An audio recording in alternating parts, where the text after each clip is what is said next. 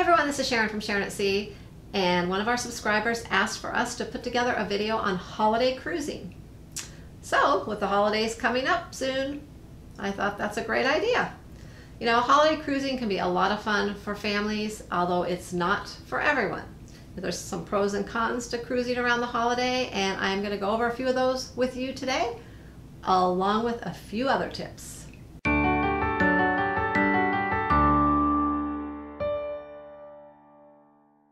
Okay, I always like to start with the bad and lead into the good. So today we're going to start with the cons, and there's not nearly as many cons as there are pros. So let's get started on a few of the cons, and one of the biggest cons is the price. That's right, you are going to pay quite a bit more to cruise around the holidays, and sometimes it'll be 2 to 3 times as much as the same itinerary if you were to cruise at another time of year. It will be a sellout. Most all ships will be sailing at full capacity. Holiday cruises do sell out, so plan the ship on being more crowded than usual, and also many more kids. So if you are not a kid lover, you may not want to go on a holiday cruise. So if you do not like long wait times or crowded areas, that's another reason you may not want to take a holiday cruise. Flying to the port. If you plan to fly to the port to get to your ship, book your airfare early as well, because airfare will sell out and it will be more costly the closer it gets to your cruise date. So book ahead, plan your holiday flights in plenty of time. All right, taking in your pre-cruise hotels into consideration. A hotel in the area around the cruise ports will sell out early as well for the holidays, so you need to plan ahead and book your pre-cruise hotel early. In most cases, you can always cancel within 24 to 48 hours notice and not get charged, but at least you will have a place secured to stay. So book early and have a place to stay before your cruise. Okay, so that's all the cons I can think of. That was pretty simple, right? So let's move on to the pros. There's a lot of pros. I am going to tell you a few highlights of what you might expect to see on a Christmas cruise. Now keep in mind, these things do change from time to time, and all cruise lines will vary as well. All right, let's start with ship decorations. The ship will be decorated to the hilt on most all cruise lines. You know, some more than others. There will usually be a big Christmas tree in the atrium area. You will usually see garland around the staircases. You may see some holiday displays such as gingerbread houses, small Santa's villages, and many more decorative themed areas around the ship. Some ships will have a special mailbox for the kiddos and adults to mail their letters to Santa. And some ships will bring in snow. Usually not real, but hey, it's snow. And it's fun, and they will also offer different activities, usually in the atrium area as well. All right, let's talk a little bit about entertainment and things around the ship. There will be usually some holiday themed shows in the theater. Holiday movies will be shown inside or outside on the Lido deck on the ships that have an outdoor movie theater. The Grinch may make an appearance on some cruise lines. Santa usually will also make an appearance, as well as bring treats to all the little ones on board. You may experience Christmas-themed arts and crafts. I have even heard one cruise line offers cookie decorating. Now that sounds fun. Christmas music will be playing around the ship.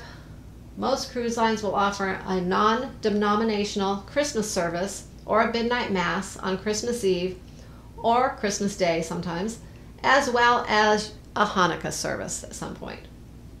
There is also Christmas caroling around the ship. Now how fun is that, right?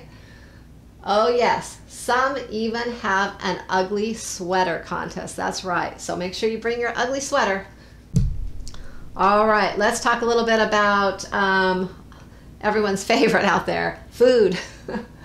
There will be a traditional Christmas dinner, and you will see other holiday prepared foods around the ship. The cruise line will also usually plan formal night for Christmas night. They usually try to work it out so that the formal night falls on Christmas night in most itineraries.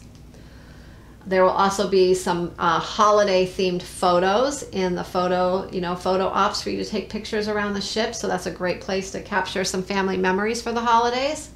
Weather. Oh my gosh, weather. That's probably one of the best reasons to cruise for the holidays is the weather.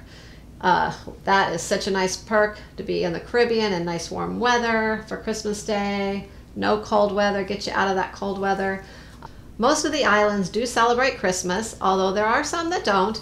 But no worries if they do, because if you are in port on Christmas Day, your tour will go on. That's right, just as planned. You will also get to experience different ports and their cultures for the holidays and see how they decorate around the islands. These are a few fun things you may experience on a holiday cruise, and now I will give you a few helpful tips if you are planning on taking a holiday cruise. Number 1, book your cruise early. If you're waiting for a price drop, it probably is not going to happen. Prices will continue to rise and the ship will sell out. Number 2, book your airfare and hotels early. The same reasoning as with the cruise. The prices will rise and once again, they will sell out.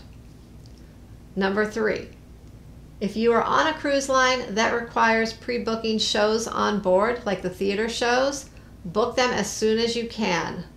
With the ship being full, the shows will fill up a little quicker than usual. Number 4, book your excursions early. They will sell out as well. Number 5, be sure to check your daily activity schedule so you don't miss out on any fun happening around the ship. This is an important one. There will be, even the seasoned cruisers may be used to some of the regular happenings of a cruise line they cruise on all the time. Well, some of those may change around the holidays, or there just may be additional things that you do not want to miss out on. So be sure to check that activity schedule because there's going to be a lot of holiday happenings around the ship. Number 6, pack an ugly sweater just in case there's an ugly sweater contest and you want to join in. Number 7, bring extra clothes for Christmas photo ops. There will be holiday backdrops and you may want to take some great family photos. So maybe bring an extra outfit or so just to take a few extra pics around the ship. It's a great time to get some good holiday family memories. All right, number 8, this is an important one. If you have kids, decide what you want to do about presents. I would suggest bringing some small gifts for the kids on board that you can kind of wrap or put in gift bags easily, for them to open on Christmas morning, because, the kids aren't going to understand why Santa doesn't make it to the ship. So have those presents for them. You're not going to obviously want to bring anything big along. So plan ahead on where, if they do have big gifts for the holidays, where are you going to open them? Are you going to open them before you go on your cruise, when you get home from the cruise? So kind of talk about that and plan that with your kids as well, so they're aware of what's going on. And also, if you want to wrap the gifts, either bring a little thing of gift wrap or just bring some gift bags in your luggage to put the gifts in once you board the ship. I would suggest not wrapping them and putting them in your luggage that way, just in case the cruise line decides they want to check them out and open them up, because then you have unwrapped gifts and no way to wrap them, right? So I would suggest just bringing some gift bags actually, and then you can just throw the things in the gift bags quickly and you're done. And number 9, my last tip, bring some decorations for your cabin. Some people even bring a small artificial tree and set up in their cabin. But I would suggest maybe bring at least some other decorations to kind of hang up around your cabin, kind of make it look festive and, just to celebrate the holiday, especially if you have kids. You can go to the dollar store, go to Dollar Tree and pick up a few things there for $1, bring them, and that way if you don't even want to pack them home, you can just throw them away and you're really not out that much money, just a few dollars. So that's a great place, a great resource to go to pick up some of your holiday decorations for the cruise ship. All right, hope this was helpful. I know there are many other cruise tips out there on holiday cruising, so any of you holiday cruisers out there, please post some of your tips in the comments below to help our fellow cruisers. We are all about helping each other out in our cruising community here. So please post your tips. And there you go. A holiday cruise does require, you know, some early planning to make things run smoothly. Although these moments with family and friends are just going to be memories you will make for a lifetime. So everyone should try it at least once, I think. All right, until next time, happy cruising.